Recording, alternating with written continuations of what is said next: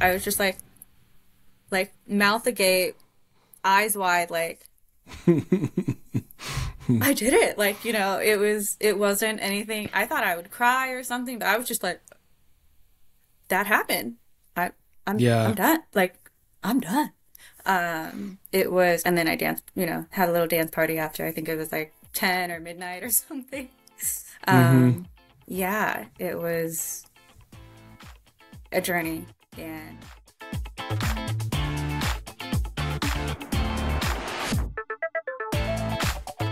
Welcome to another episode of the CPA Exam Experience podcast from SuperfastCPA. I'm Nate, and in today's interview, you're going to hear me talk with Janice. So, in Janice's story, she started the CPA about 10 years ago when she was just out of school.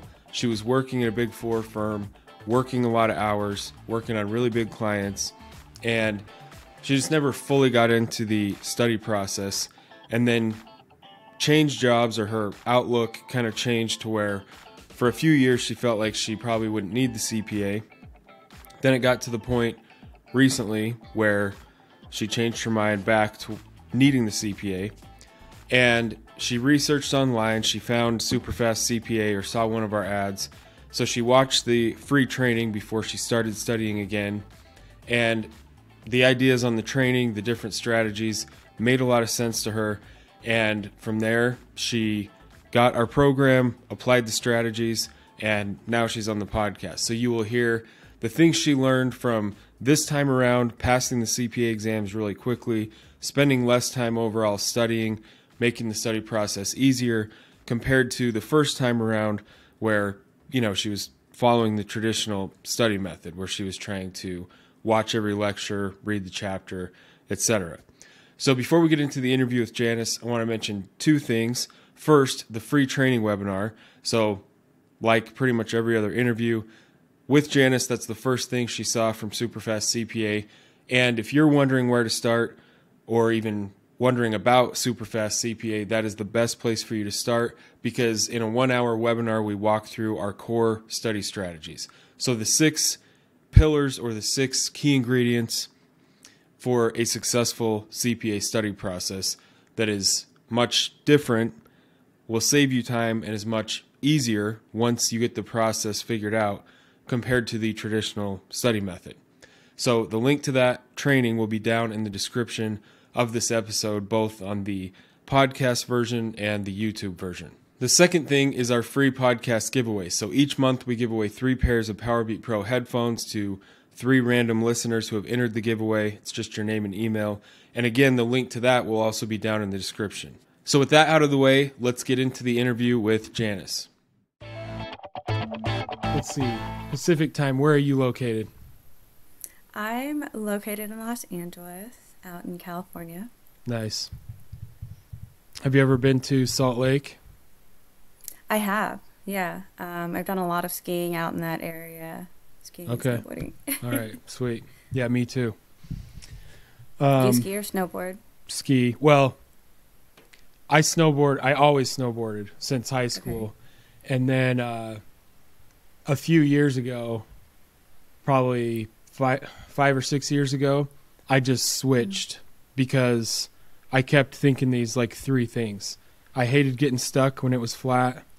I liked the idea of Yeah, like pointing forward instead I of get that. twisting, looking forward. And what was the other thing?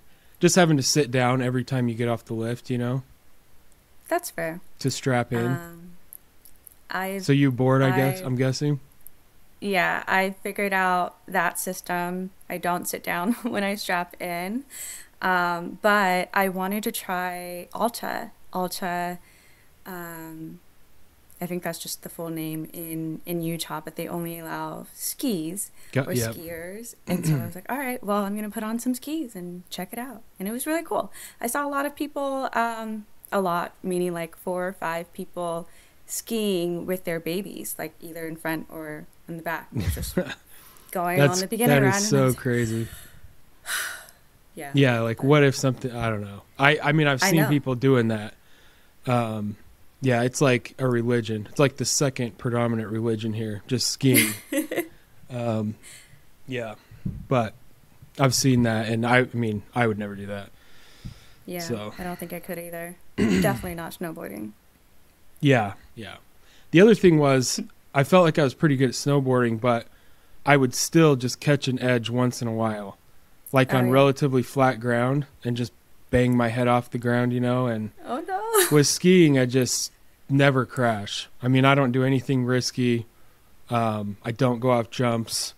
You know, I'm not getting paid to ski, so I don't do anything risky. But yeah, I mean, I would. to be fair, you are facing forward. Like, it's totally natural. It makes sense. It's Hmm. probably the easier of the two to pick up if it's your first time, but I totally get that. Yeah. And then I don't know. I know there are types of snowboards and everything, but I got I learned to ski on just some basic skis, and then I bought some expensive like powder all mountain skis, Oh, and it was insane how different that is. yeah, I bet. Whereas, you know, I upgraded snowboards through the years, and it was always kind of just the same thing. Yeah. Anyways, all right, yeah, we'll move on. So your little message was really enthusiastic that Superfast CPA was hands down what made this all work. And then Mhm. apparently when you posted this, you would only pass two, but now Yeah. you've just in the last month or so, you've gotten back two other scores. Yeah. So you're all done. Almost. I'm all done. I'm in the process of getting the actual license. Yeah, But I'm done. I'm done with the exams. that's awesome. Well, congrats. Thank you. Yeah. So yeah, so we'll just go, I guess, small time out. Have you listened to any of these other interviews? Do you kind of know how this goes? Totally. I Okay. have probably all of them, I want to say. Okay. So yeah, very good resource. Yeah. It'll be exactly like those. Once we're kind of talking, we don't edit much from like the middle, the actual Mm. conversation. So if you've listened to previous ones, that's exactly how this will go. Okay. So yeah. So let's just go back to the beginning. So when you started, did you have a period where it was just the review course, doing things like the normal way? Did you do it like that at all? So if we want to go all the way back to the beginning, I actually initially started this journey almost 10 years ago now. Okay. My first job out of college was at a big four firm, and of course, they pushed getting the CPA really anywhere. If you studied accounting, they highly encourage you to get the CPA. So I did start working on that then, and it was very hard for me just because the client that I was on was one of our biggest clients, and I was there from 8:30 9 a.m. until 9 p.m., 10, and then like almost midnight during busy season. And everyone in my start class actually that was on that client actually kept pushing out their exam.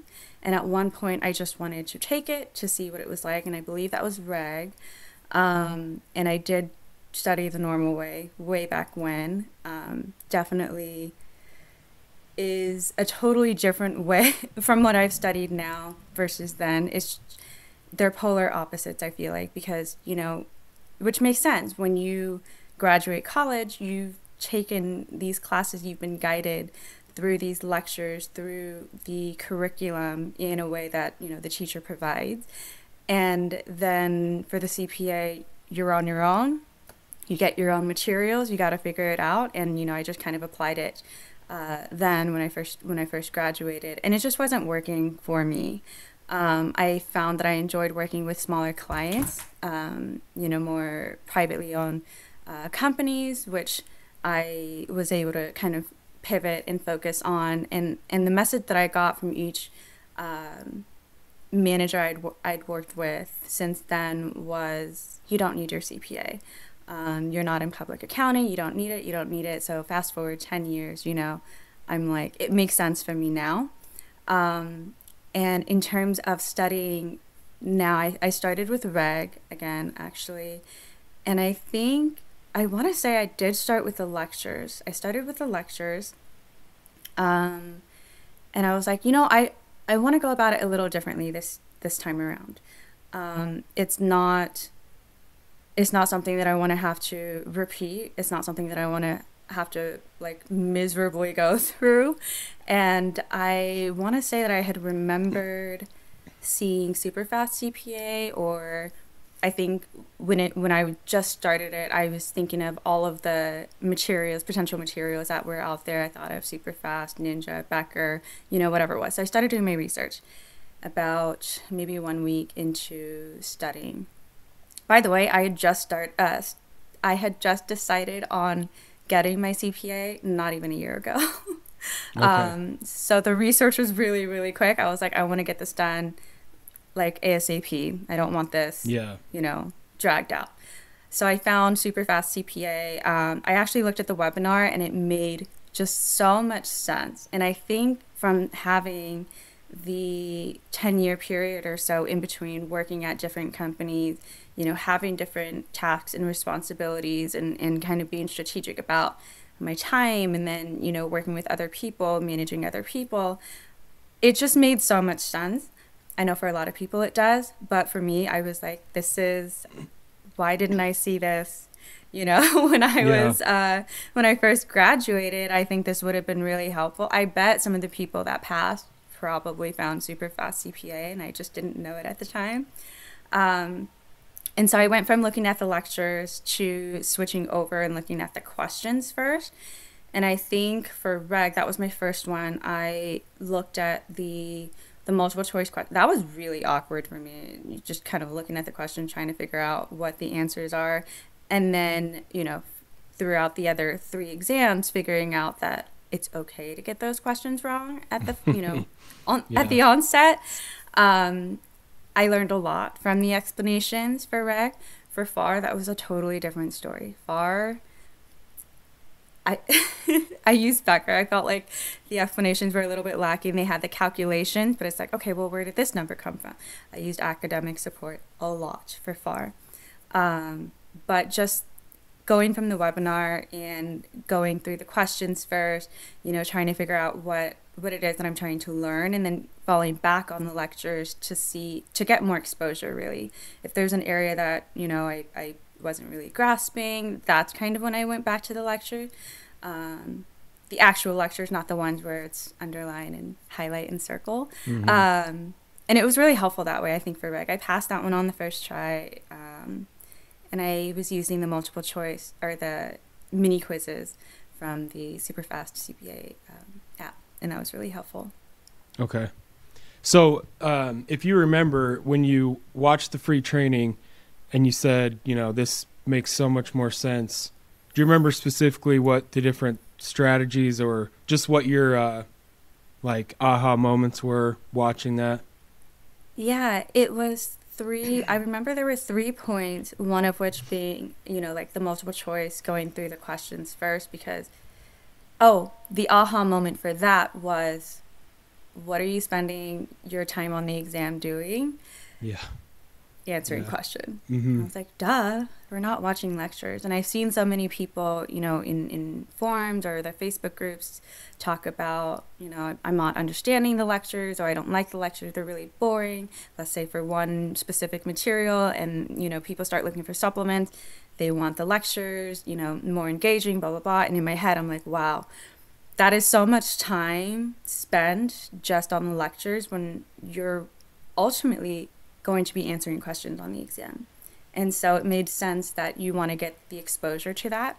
And then it also made sense that, or rather how people maybe had gone through taking their exam so quickly, just forego the lectures altogether.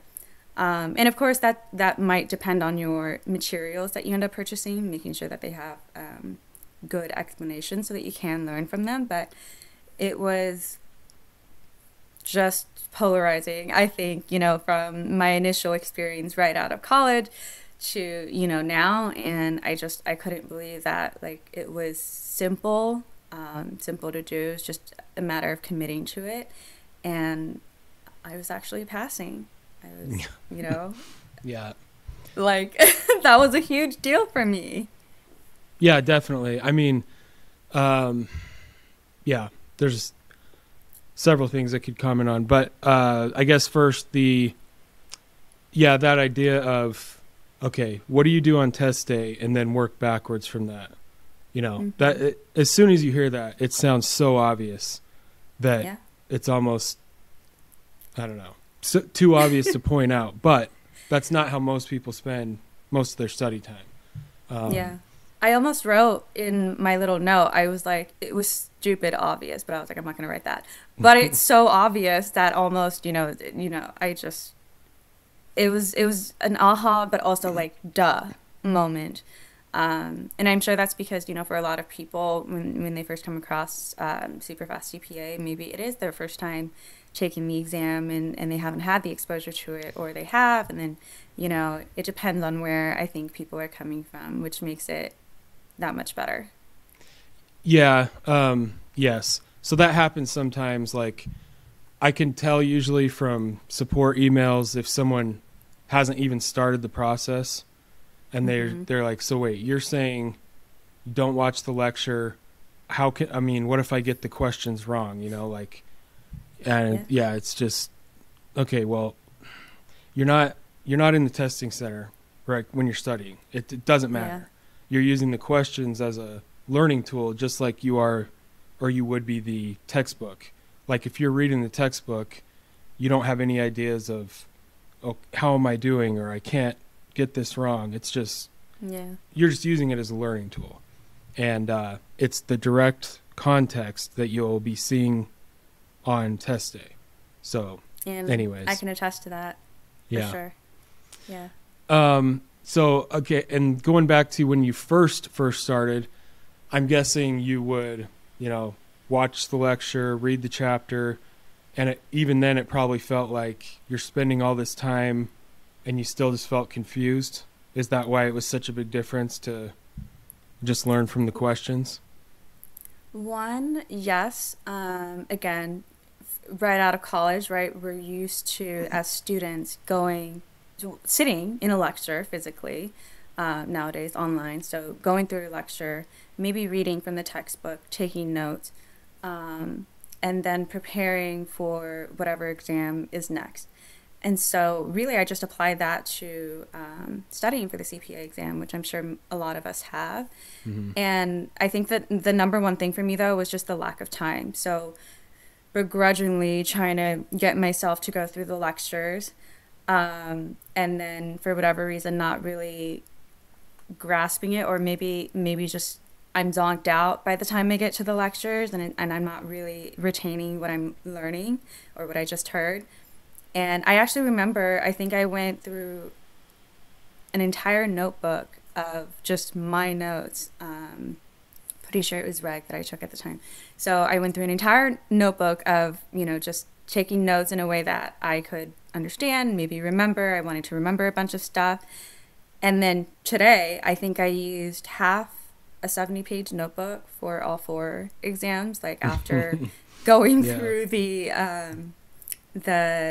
not only the webinar, but I purchased the mini course and whatnot. I was like, I changed the way that I went through my notes, or took notes rather, which was super helpful in audit. That was the third one that I took, so I'd figured out my process throughout. But going back to when I first took it, it was just kind of miserable. I was like, why am I Mm-hmm. doing this?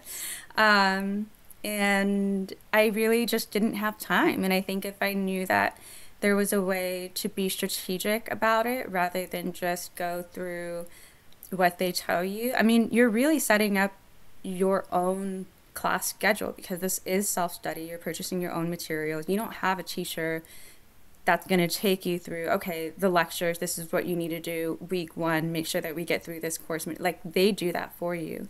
And Right. now we're being thrown into the CPA exams and studying for it. We got to do that for ourselves. And I think that's probably the hardest part.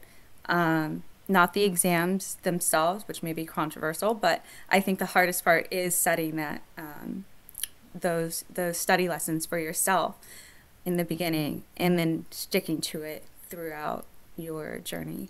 Yeah, absolutely.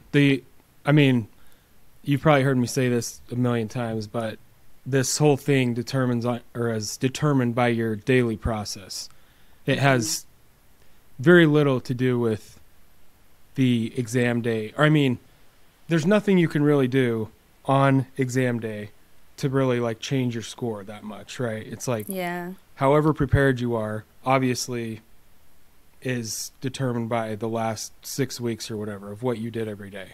Yeah. There's nothing magical you can do on exam day itself to score 10 points higher. So, Yeah. okay, so you mentioned time was like your biggest issue in the beginning. So did Mm-hmm. you, well, I guess first, did you have our pro course videos? So after the webinar, Yes. you went in and Yeah. watched these videos that walk through the study process in more detail? Yes. Sorry, Okay. that's what it's called. The pro course videos. I did go through those. They were very, very helpful. Okay. Yeah. Well, yeah, good to hear. Sounds like it worked. So did you adopt the 2-hour morning session then? I did so for reg I did. For FAR I had to do it a little bit differently because the material, so many topics, the material is different. There are, I think you've mentioned like 200 plus topics in there, and as I'm going through I'm like, oh my gosh, he was absolutely right. There are so many topics in here. And so for that I actually did I did the 2 hour in the morning, and then because I did have a life outside of the studying for the CPA. For the first two exams, for sure. For the last two, I kind of did it a little bit differently. But for Reg and FAR, I did do the 2 hour chunk in the morning. That worked for Reg. That was all I needed. For FAR, because it was so many topics, I ended up doing. I wanted to get through more modules, so I did the 2 hour in the morning, and then I believe it was Monday, Wednesday, I would do one module in the morning, one module in the afternoon, so that my evenings would be off. Tuesday, Thursday, I would just do the 2 hour chunk in the morning, and then I would climb in the evening, and that was also my social hour, my fun time. And then Fridays was up to me. I would definitely do the 2 hour chunk in the morning. If I felt like I wanted to get through not another module, I would in the afternoon. Otherwise, it's chill. And that was for FAR. There was a lot more to understand, a lot more calculations, setting up journal entries. So I decided that that's what was going to work for me. And I think I had about the same amount of time in terms of weeks for both. But I definitely broke it out differently for the two. Okay. So with Reg, you did the 2 hours in the morning, and then you would kind of use our study tools or the app throughout the day? Yeah, I used the mini quizzes the most. Okay. Yeah, and so then you're basically done by the evening, so you can just do whatever.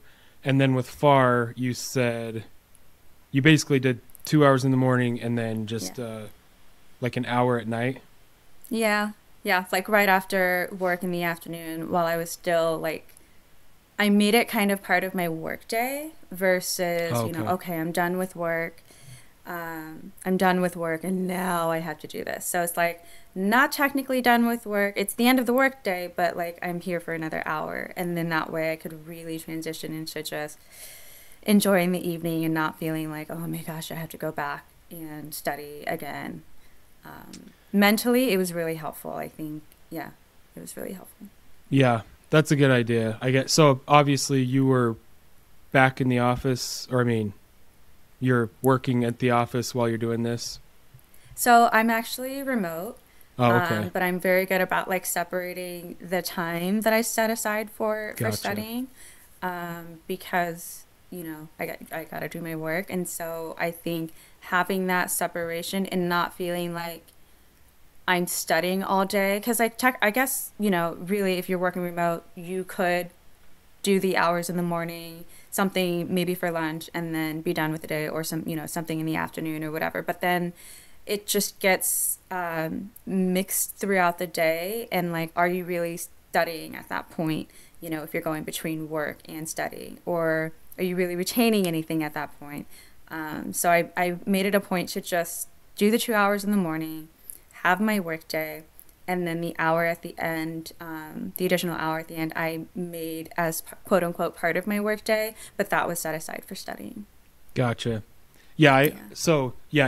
You're done with work, but you're still sitting there at your desk. You go straight Yeah. into that last hour, and then you can step away and just be like, yeah, I'm done with work and study. Yep.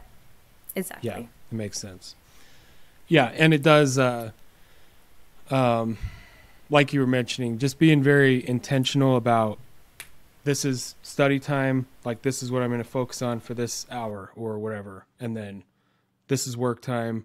And then if you've nailed it for the day, then you're done. So the Yeah. next thing I was really going to ask you was just so with FAR, 2 hours in the morning, 1 hour in the evening, what were you actually doing for the 2 hours and then the 1 hour after? I was focused on learning, getting through each of the modules because I realized, going into FAR that there's many, many modules. And so I was like, okay, the only way I'm going to get through this is to really basically assign myself an outline, right? Because in college, you don't your teacher does that for you. Your professor does that for you, lays out the outline and everything, and you're guided through the class, the lectures, the materials and everything. So really, I was doing that for myself, for FAR because I noticed that it was a lot more topics than in reg. And so I said, okay, I think I gave myself an extra week or two on top of reg. I think I may have taken 7 weeks for reg. And so for FAR, I realized that there was an extra, I think, two more units in the back, at least under Becker. So I was like, okay, I need an extra week or two to get through those.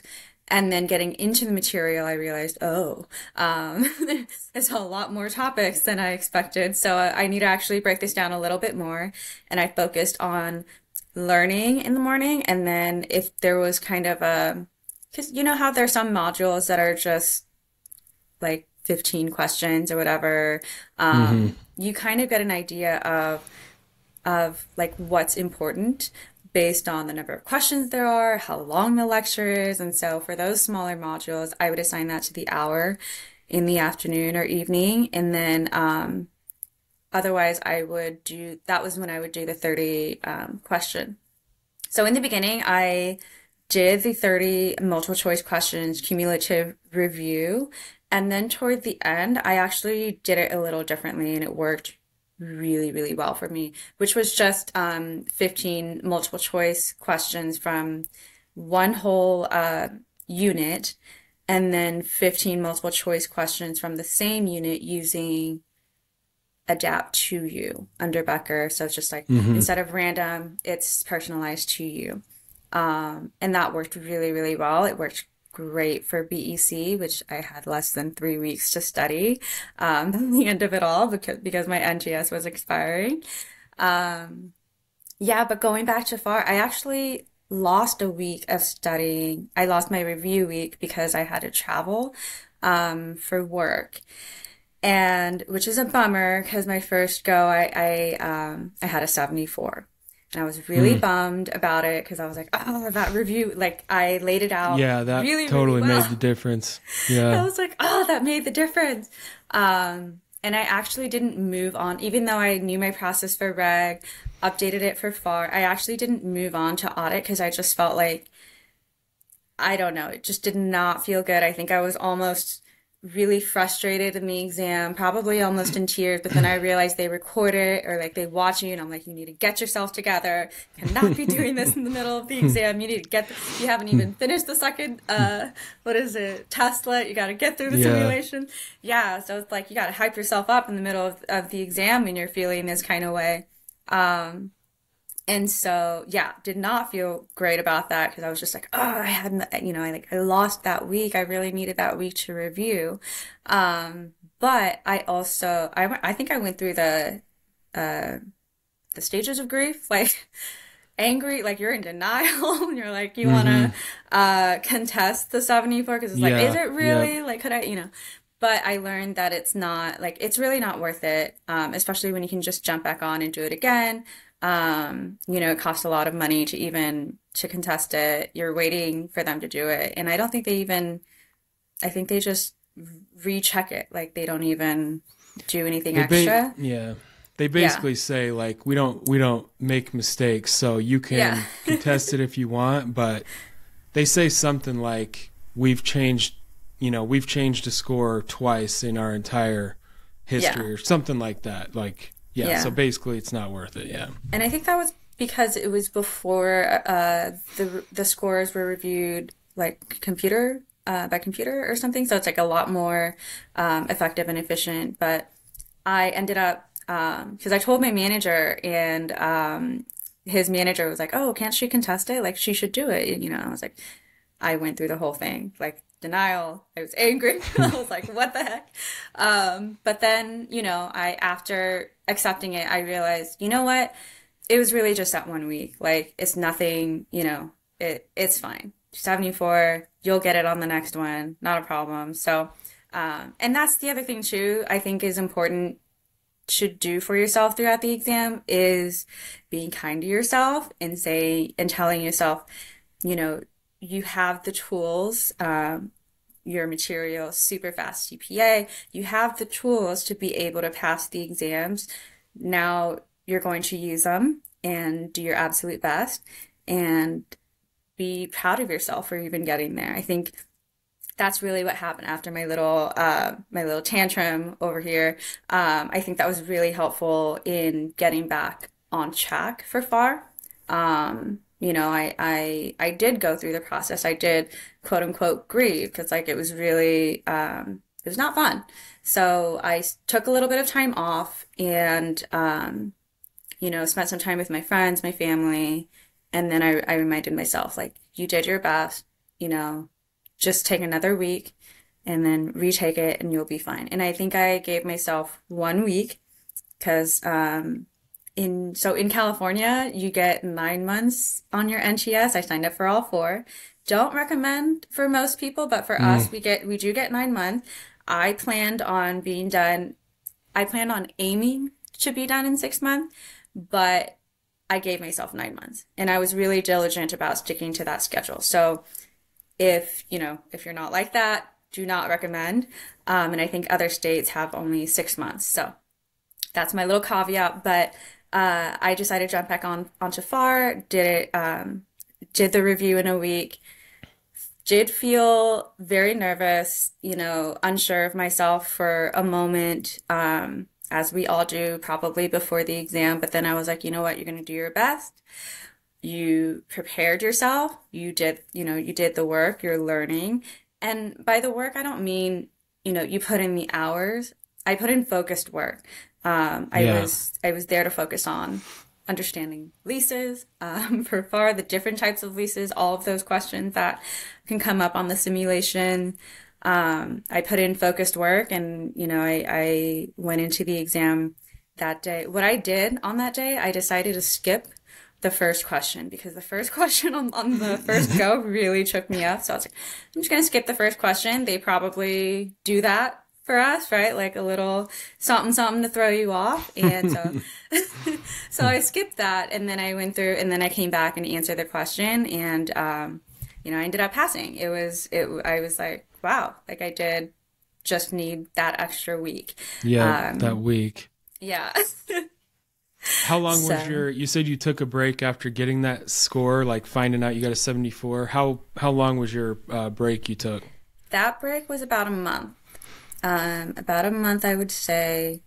And then And then the you week. came back and just studied for 1 week, and it Yeah. all obviously came back and Oh, then some within a yeah. week, and you passed.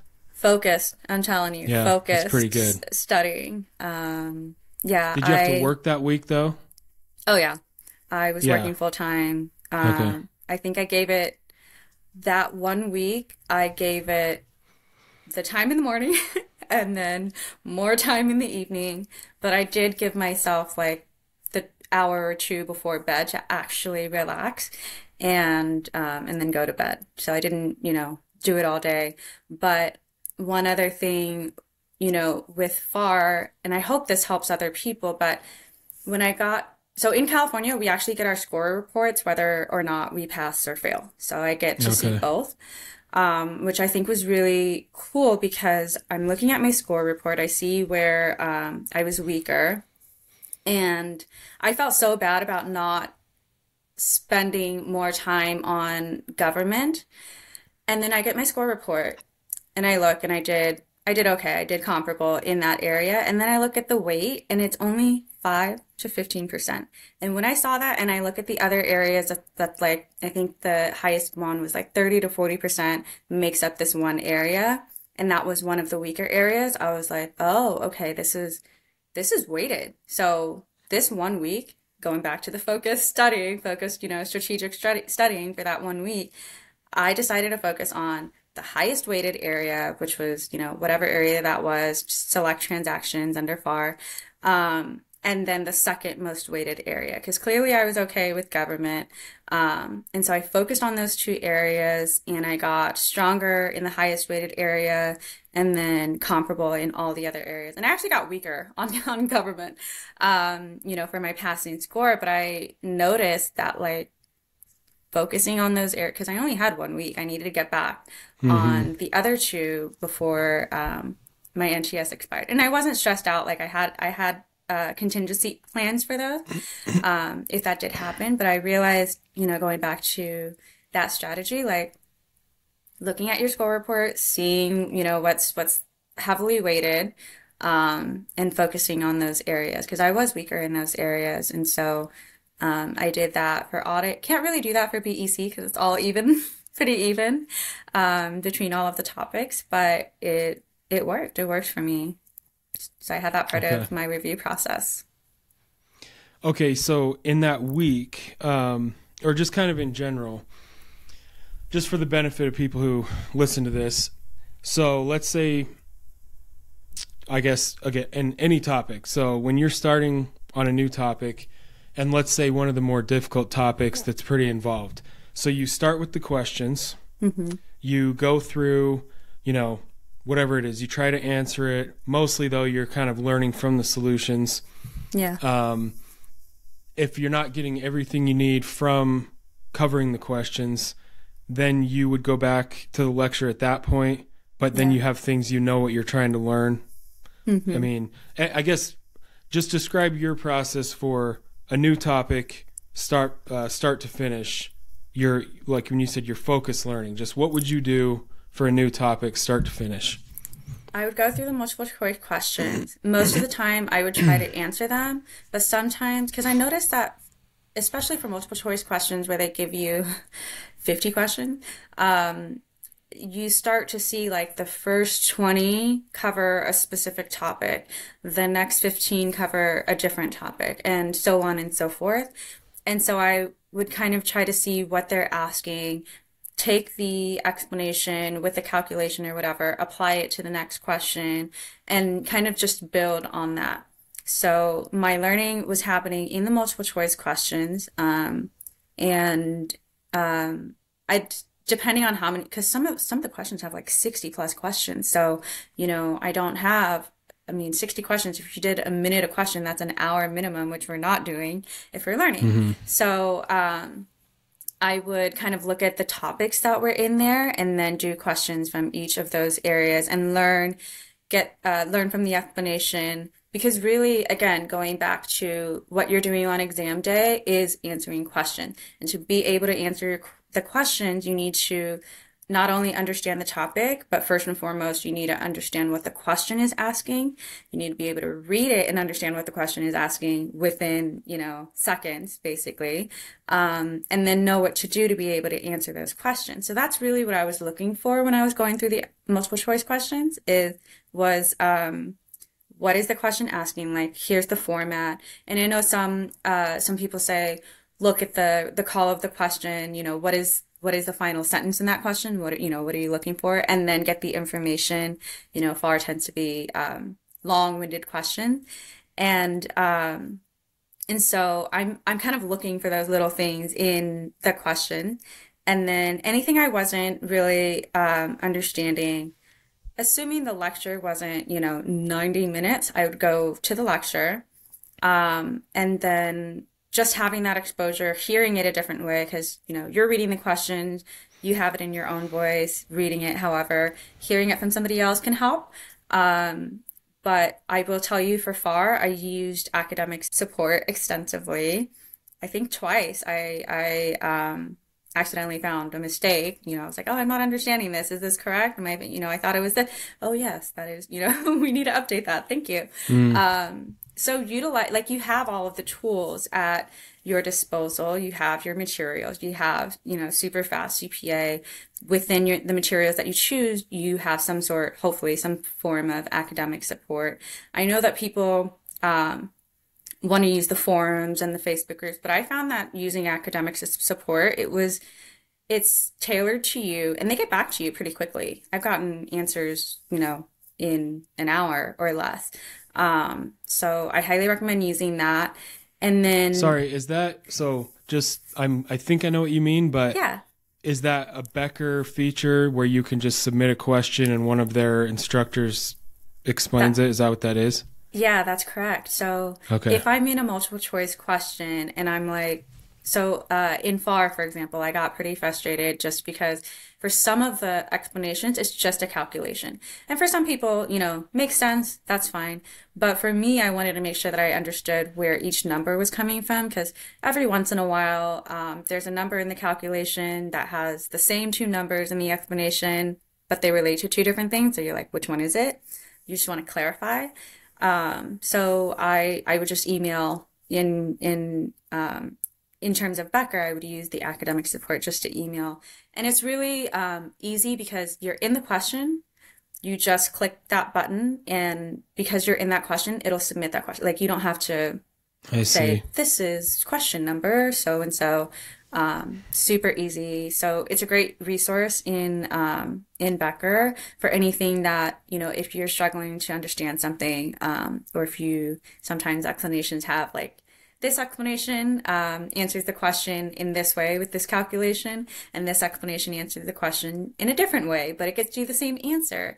And so figuring out, okay, which one is more natural for me to use, and then maybe noting that for calculation specific question was a way that like I could pull some of that information throughout. And I'm not taking notes at that point. I'm literally just applying it and seeing if it makes sense as I take the information from the explanation and apply it to the next question. Okay, I see what they're asking. That makes sense. Now I can go through the question quickly and understand what they're asking, and I know the calculation now, and I'll apply it. So that was the bulk, I would say, of my studying. And if I still wasn't getting it, I would actually go to the simulations first, not the lecture. So I went to the simulation for that specific module to see if, you know, listening to it and figuring out how, like the step-by-step process, if I can make sense of that and apply it, then I feel pretty good about, not having to use the lecture because that makes sense. Because they include the explanation, like the written explanation and a video explanation, which The Skill tends to be Master helpful. The Skill Master for the videos. Sims.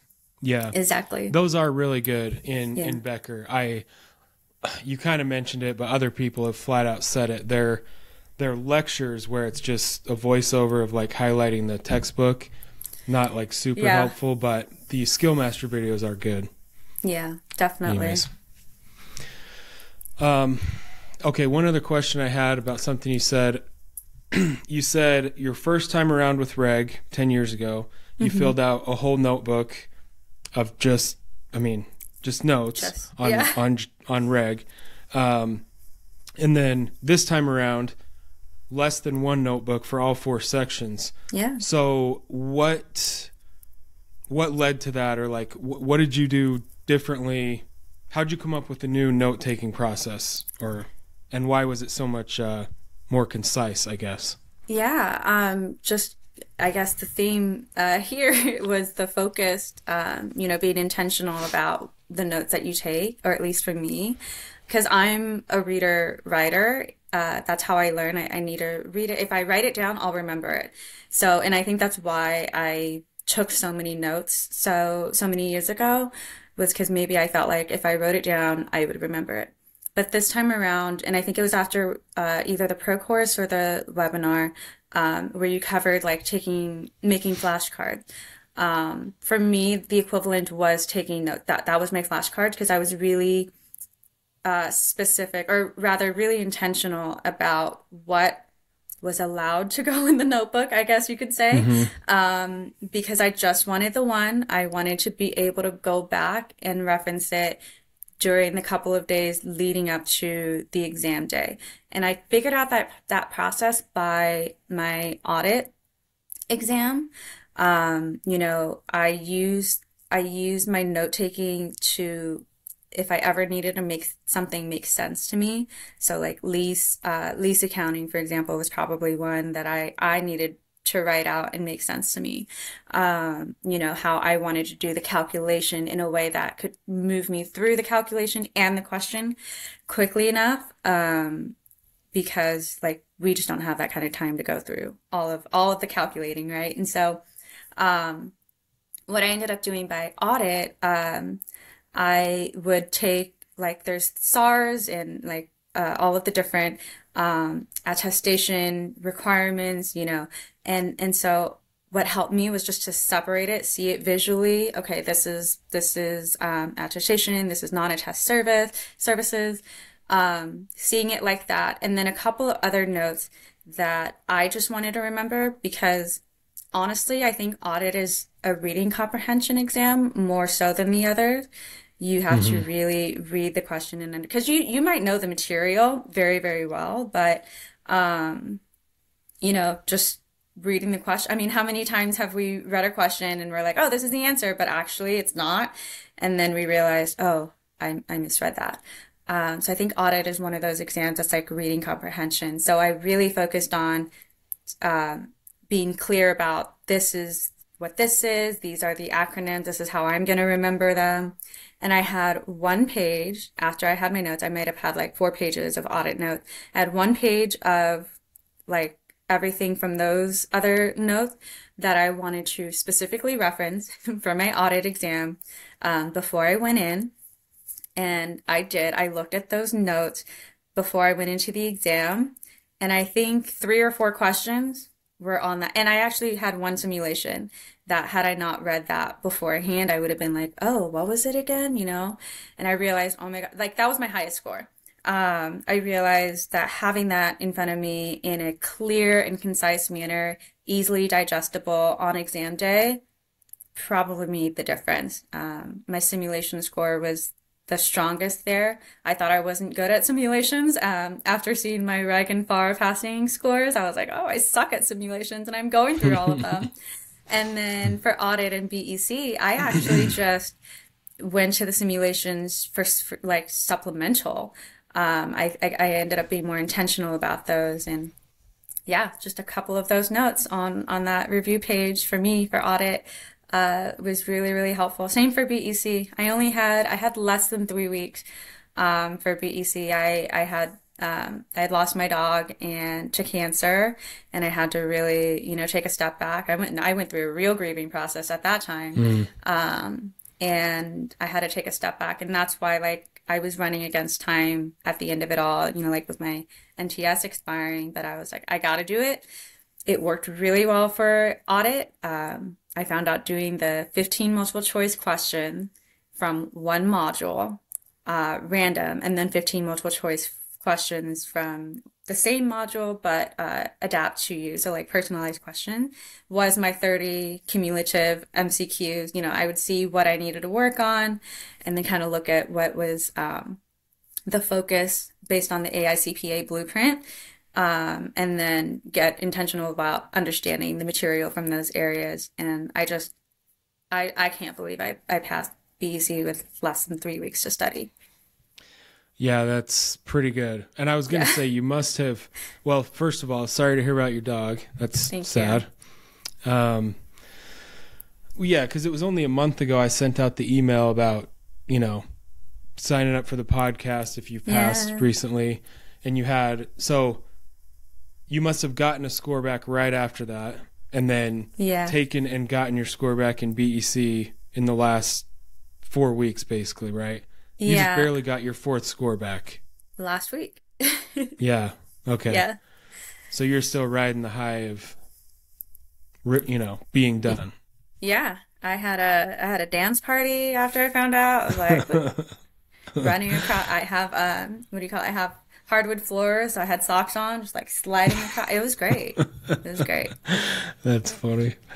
Uh, my daughter was doing that last night, sliding like 6 inches. She's like, "Watch this."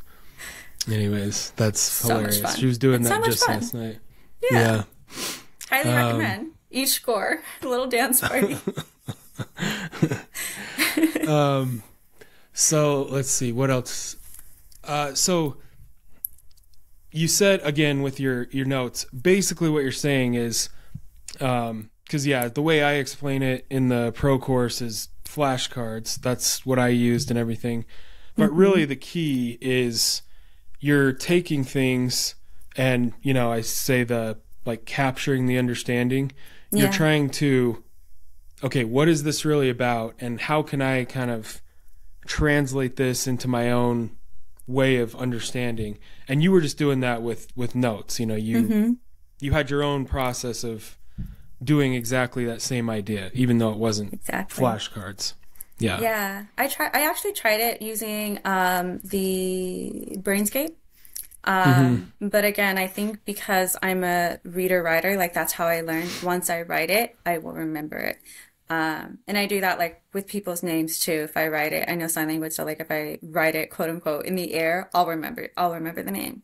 And I think that's what works for me in terms of like flashcards, but using my notebook. And I really can't like I take a lot of notes, and I did 10 years ago, and now it's really weird to see that this person who's an avid note taker didn't even use up half her notebook, for all four parts. So, if I feel like if I can do it and you're like an avid note taker, if you're just really, intentional about what it is that gets to be in that notebook, because you're going to hopefully refer, back to it in the days leading up to the exam day, Yeah.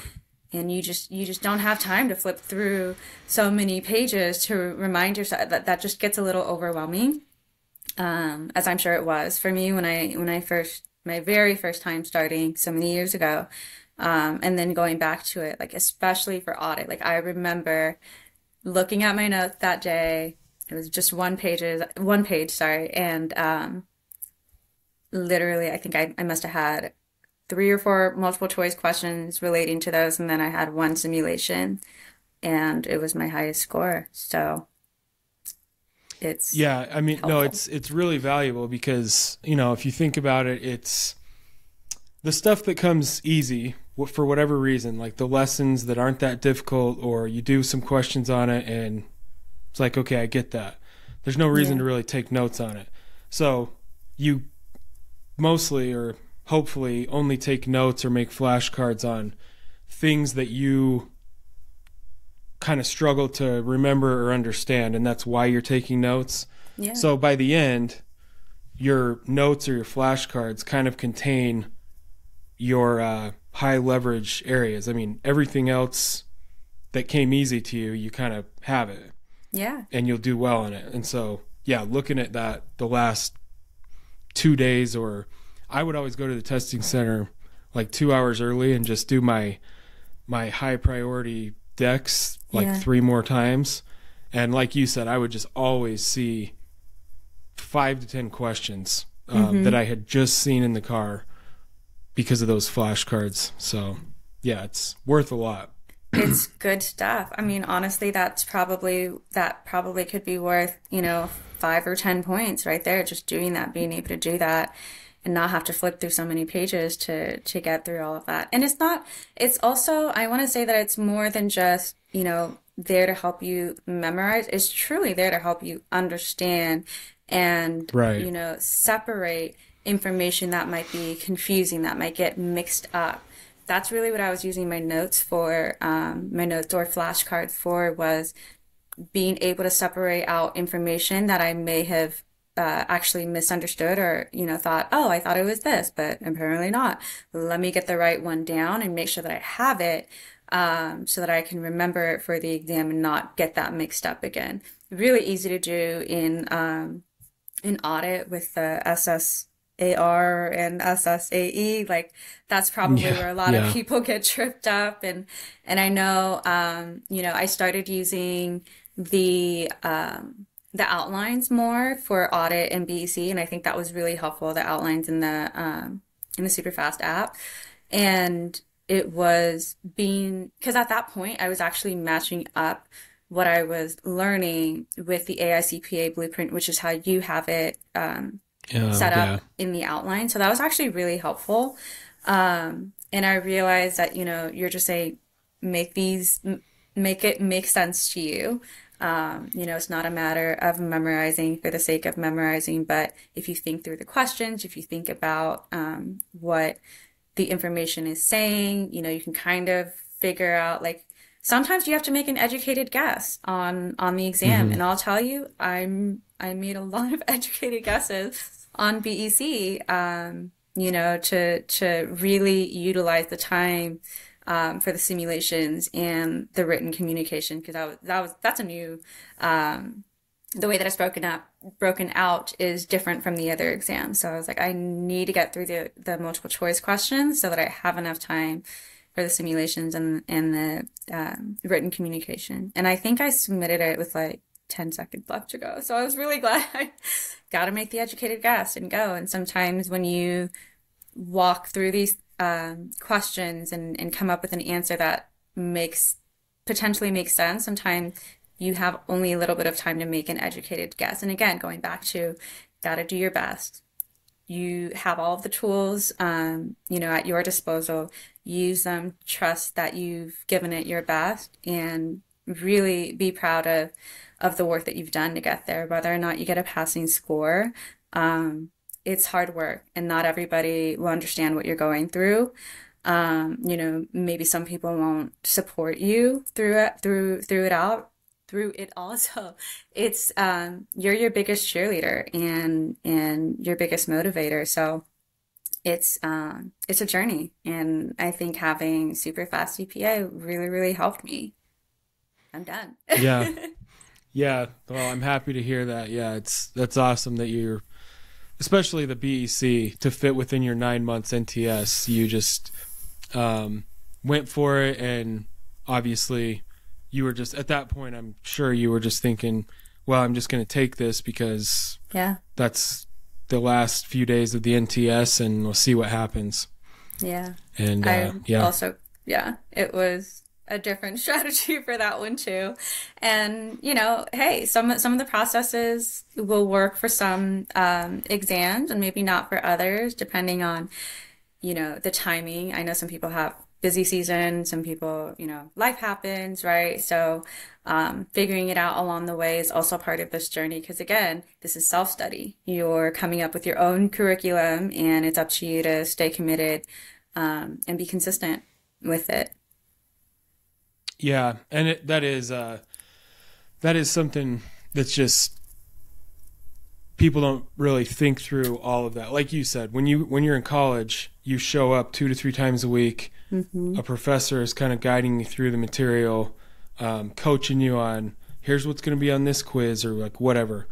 And with this, it's not only do you have to learn all the material yourself, but just the whole discipline, like how you set up your day when you go to bed, Yeah.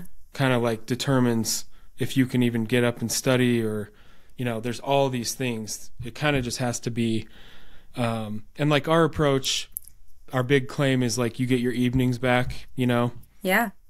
but that requires like a highly disciplined approach starting at the very beginning of the day, 2 hours in the morning, do your little Mm-hmm. mini sessions on your phone, and more or less you can be done and at least have a few hours every evening to take a complete mental break. But getting there kind of requires that you have to nail it each day. Yeah. Yeah. Yeah. Consistency is key. So your final review, how long would you save? I know you said you saved 2 weeks for FAR, but then 1 week got cut off. Was 2 weeks kind of Yes. your final review? That's kind of what you would aim for on each section? Actually, no. So I didn't know about the final review for reg. I actually just had 2 or 3 days And because I realized too late going back into the Becker course, it's like you 2 weeks before the exam take this simulated exam, and I was like, oh, it is 2 days before my exam. I gotta take this right now. And so I did. And even like for someone that may run out of time, like I highly recommend just submitting the simulated exam, going through the questions. Like if you don't have time to do Yeah. it, submit it. Just go through the questions and try to maybe like cover the answer and like try to answer it yourself. Again, having that repeat exposure is like it really can be the difference between, passing and not. So for reg, I had days. For FAR, I lost my review week. I actually gave myself just over a week, but I wanted to review government, and then by the time, yeah, and then I found out that I had work travel, so I lost that week. But honestly, for the retake, having that 1 week, I think was more than enough. It worked out really well. For audit, that was, I want to say also about a week. And then for BEC, I actually studied from the final review, and then I really did.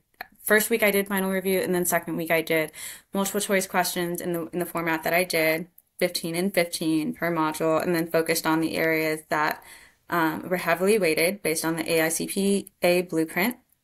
And then the week of the exam, I did more of the same, focused on those what is it? The corporate governance, like the one with all of the crazy acronyms, really long, Hmm. 17 principles, whatever. Oh yeah. And yeah, and Also ERM. yes, COSO ERO. Yeah. And then so I went back and made sure to have that down because I just didn't want to try to sit there and remember in the middle of the exam. And then I also went through a couple of simulations. I know that ratios was a big thing. I actually used so like Universal CPA has a exam day, like this is what tends to be covered. And so I just used it the week of my review. And I noticed for BEC ratios were covered. So I was like, okay, I'm going to do simulations on that, make sure. And I got a ratio simulation on my exam. So again, going back to being really intentional and focused on what it is that you study. I mean, you have all of the resources at your disposal. It's not about, consuming everything that you possibly Hmm. can with the materials, the supplemental material. And if that works, like that's great. But I think again, going back to what you're trying to do is understand it, understand the material, and be able to apply your understanding and your knowledge to the exam. And if not, being able to have the confidence and trust within yourself to make an educated guess, because we don't know everything, but we got to try. We got to keep moving forward. Yes, and I would say that when you spend most of again, when you spend most of your study time doing what you'll be doing on exam day, you just get good at Yeah. those things, MCQs and Sims, and then you just have a lot higher when you do have to flat out guess. Your odds are higher just because I don't know, there's just little things, little nuances you pick up on doing so many questions, Yeah. and that being like where you start with each lesson. The other thing I was going to say is I can just tell you were very strategic. You would just think strategically Yeah. about every little thing, like doing the questions or when you would do Sims, which Sims you would do, looking at Hmm. your score report or the blueprints, what's more heavily weighted. And when it came down to it and you had to make decisions of like, okay, I could study this or this, this is 10% of the exam, this is 30% of the exam or Yeah. whatever.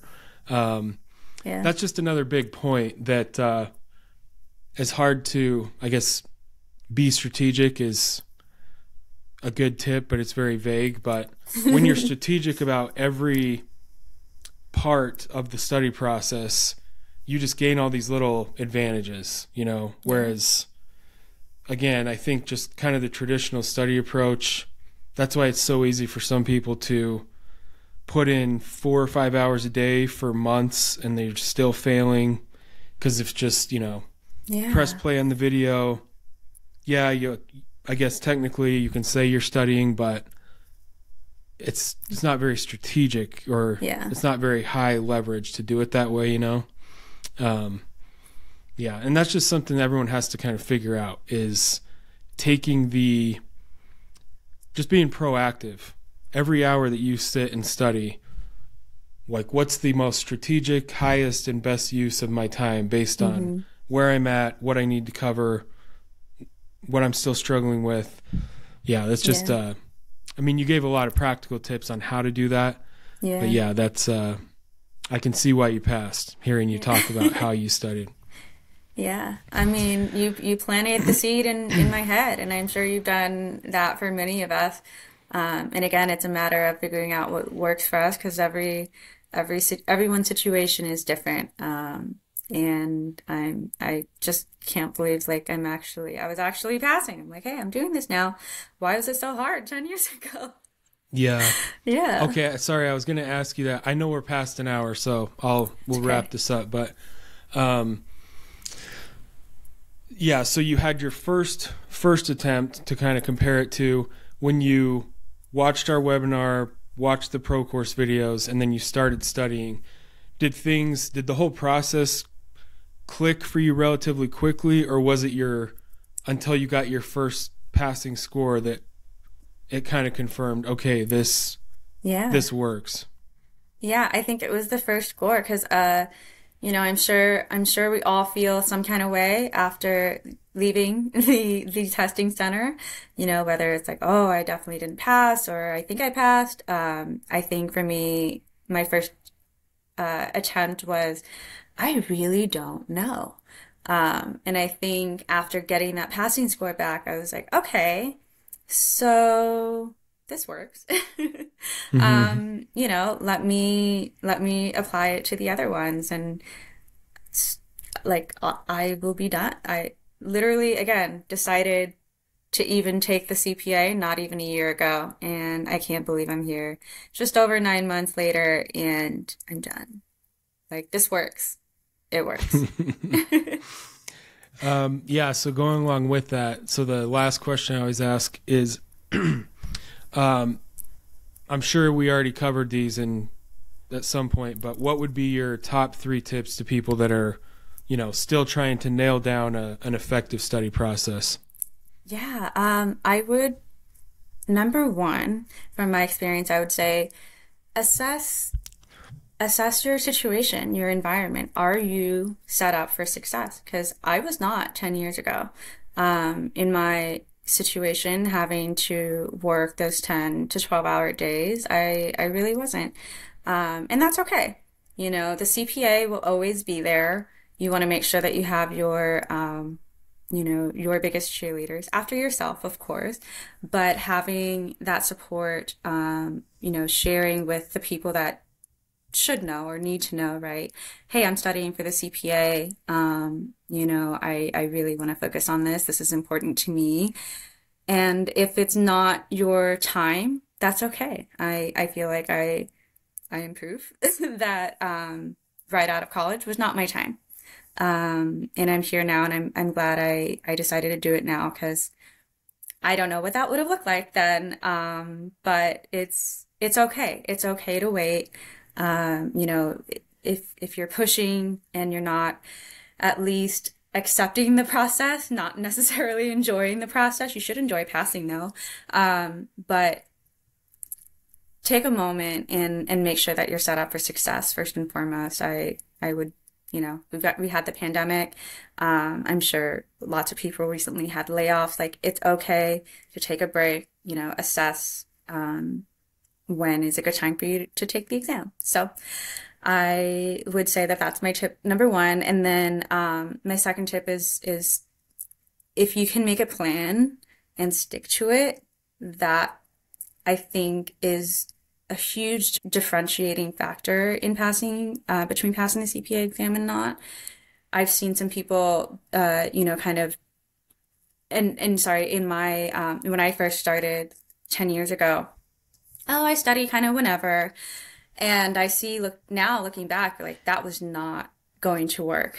Again, you are your own professor. You are making your own curriculum. This is self-study, so it will help you in staying consistent and committed to learning the material, getting yourself set up to pass the CPA exam. Because I think once you utilize your tools and you're strategic about it and you stay committed to your own curriculum, your own outline, I think, that really helped. Like I had to switch it up for each exam. And yeah, the first process that I had for reg would not have worked for BEC. So in the same way that you work out, you do it every day. You find a plan and stick to it. It's not going to happen overnight, whatever your workout goals are, right? Same thing for the CPA.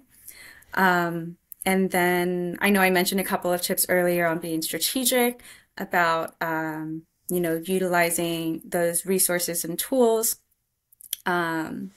So like some of the multiple choice questions, splitting it up, looking at the AICPA blueprint and seeing what's heavily weighted, I think can really help with you being focused in your strategy, and especially during review week. Honestly, I think that's probably what helped. Looking at the AICPA blueprint for each exam and seeing what's heavily weighted, and maybe utilizing your review week to focus on those heavier weighted areas. Because I found that that's what's the most tested material, right, going into exam day.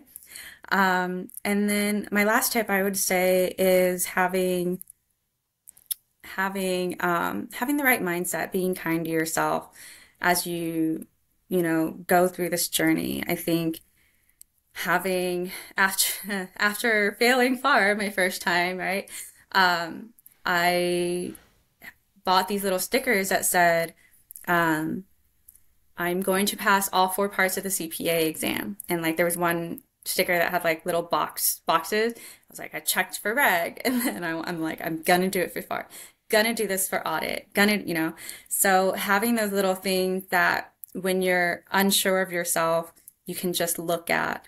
I think I wrote a few times throughout my journey, like I am a CPA. And I have passed all 4 parts of the CPA and it feels incredible, whatever. Now being on the other side, it just feels like unbelievable, Yeah.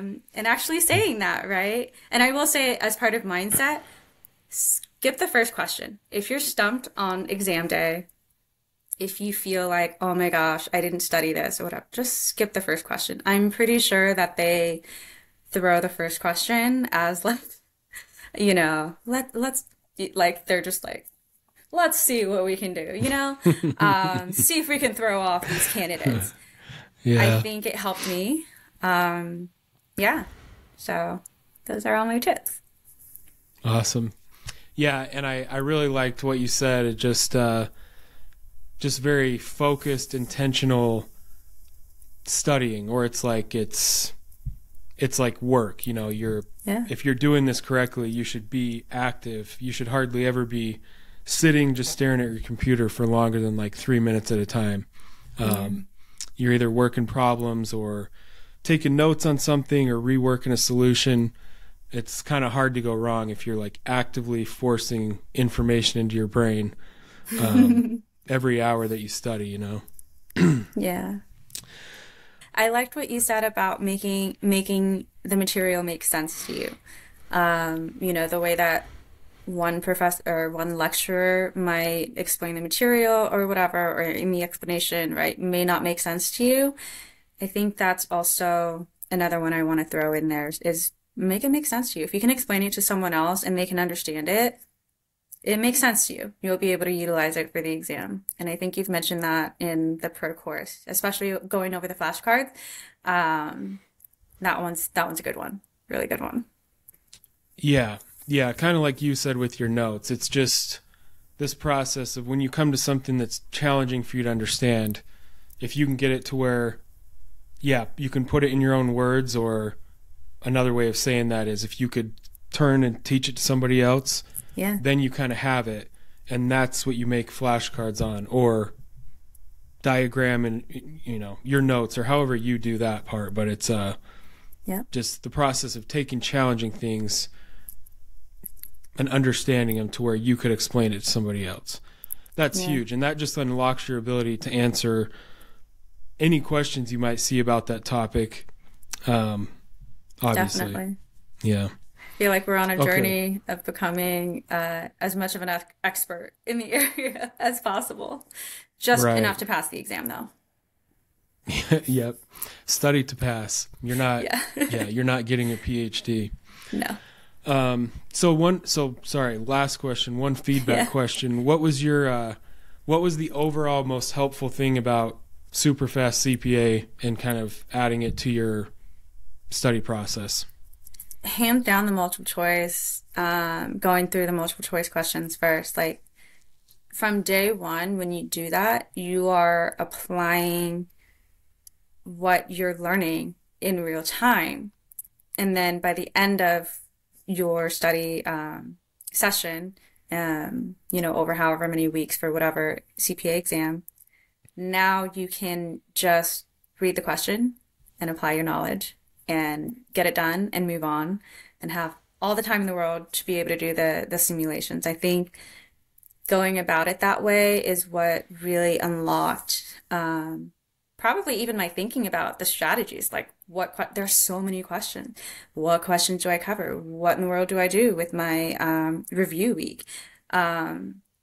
I think that's what really, really helped. And then having the exposure throughout the day using the app, like going through the mini quizzes, and then referencing the outline. For reg, I used the audio notes a lot.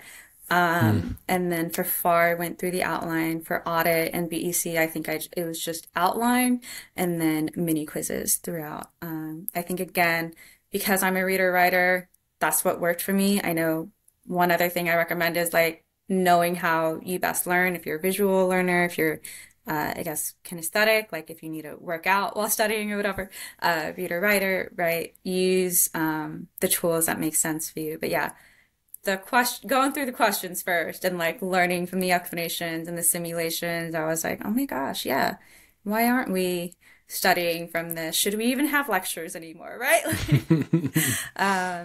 That's what unlocked it for me, I think. Yeah. Okay. Yeah. The strategy is the overall biggest thing. And then I think our study tools just kind of help you implement some of those strategies, but absolutely, it's definitely, this is just like a black box, endless material to learn with the time constraints or whatever. How you do your day is up to you. So it's all about being strategic. Definitely. Yeah. All right. Yeah. Well, sorry we went over, but I appreciate you taking the time to do this.